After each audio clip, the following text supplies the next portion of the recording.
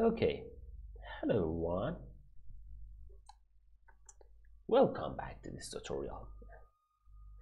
A tutorial to port and use the RTOS in STM32 cube ID. In previous part, I talked about thread resume and thread suspend and thread resume system call, and I said by using a thread suspend, you can stop running our thread for an unlimited or an unspecified time. It's better to say for an unspecified time. Okay, but in this part I want to talk about another system called thread terminate.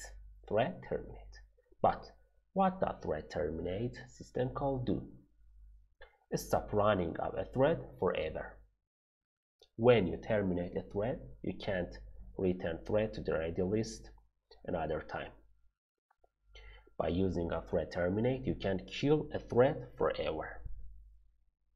Let's see an example. Okay.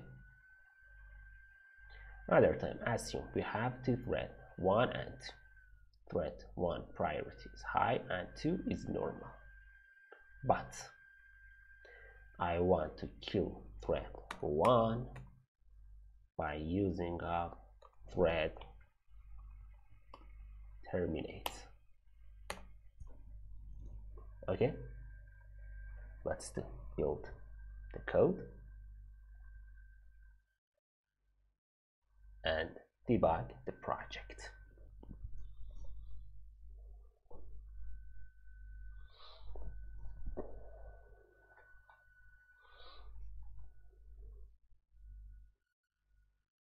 Now if I put breakpoint here and run the code, first RTOS jump to this function.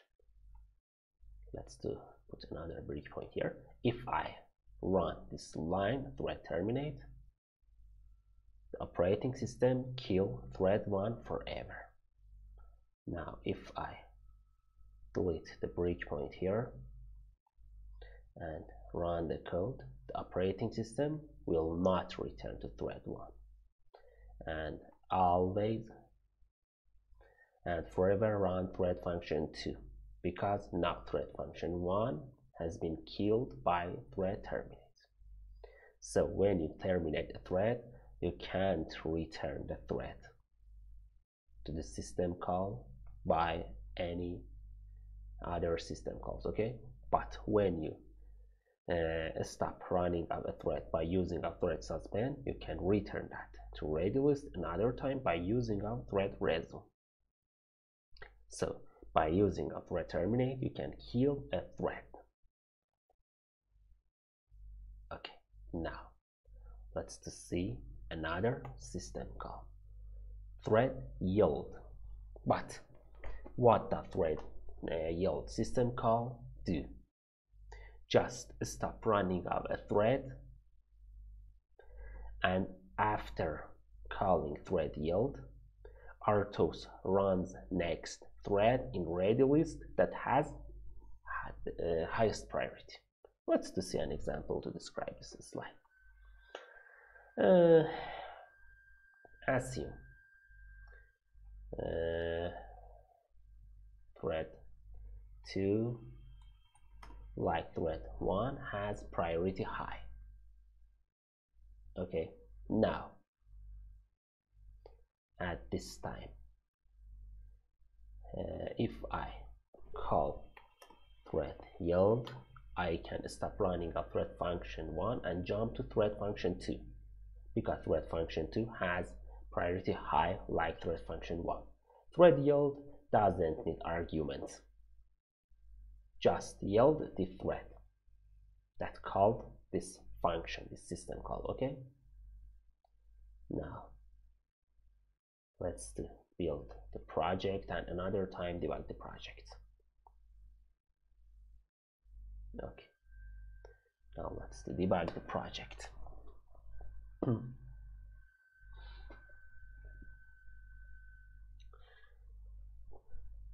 Debug the project, and now I'm in debug mode. Run the code to this line. If I yield thread function 1 or thread 1, the operating system jump to thread function 2. But after 1 millisecond, return to thread function 1. Another time, if I run the RTOS, jump to thread function 2. Okay, but let's change the priority of thread function to another time to normal, a priority that is lower than thread 1. Okay, and another time build the project.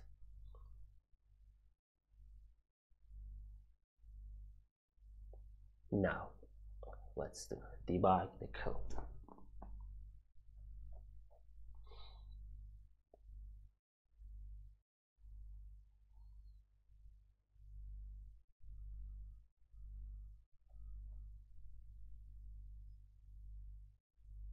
Okay,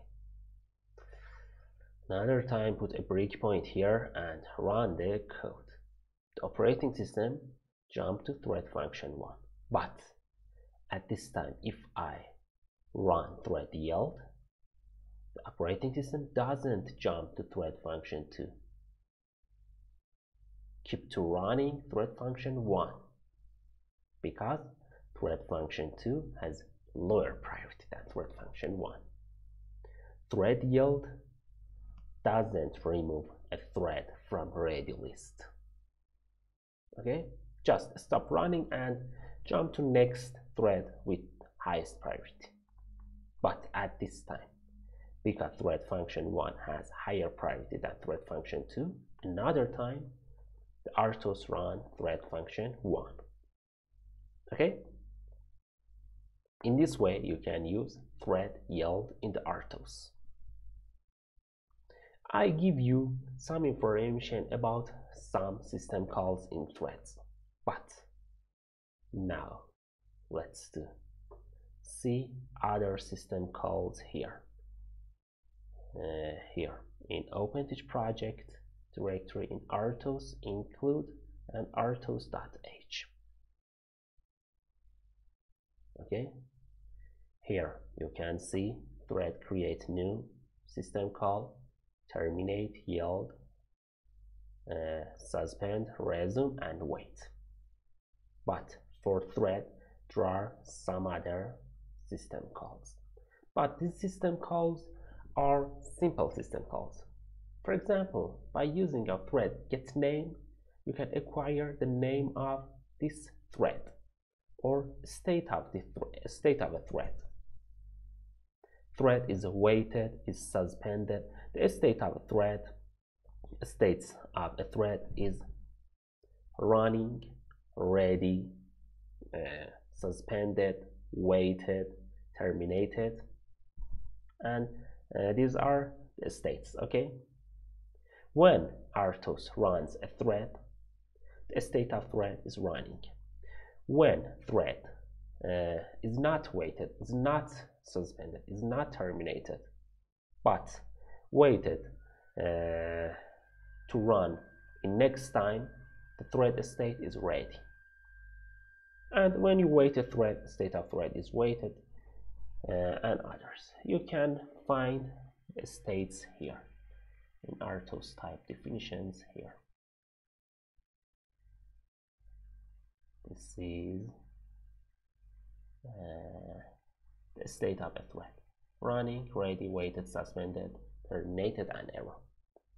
If you want to acquire more information about implementation of the RTOS, and if you want to have more information about the RTOS,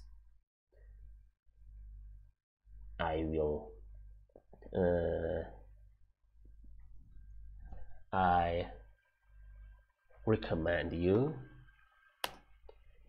to see this tutorial in my YouTube channel.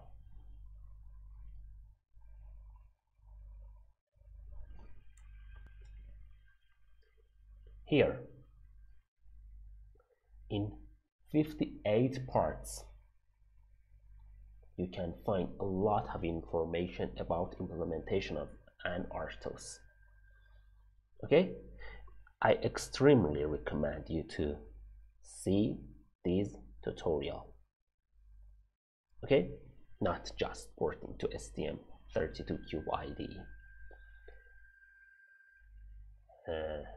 This tutorial is a simple tutorial. I want to just introduction the RTOS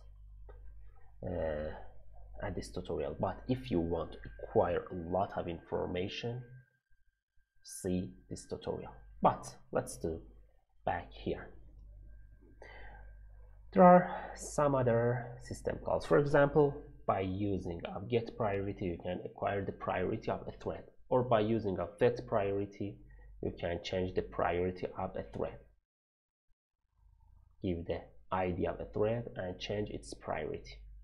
Okay, or you can get the stack size of a thread, or by using of a get ID, you can get the ID of a thread that you call this function from where.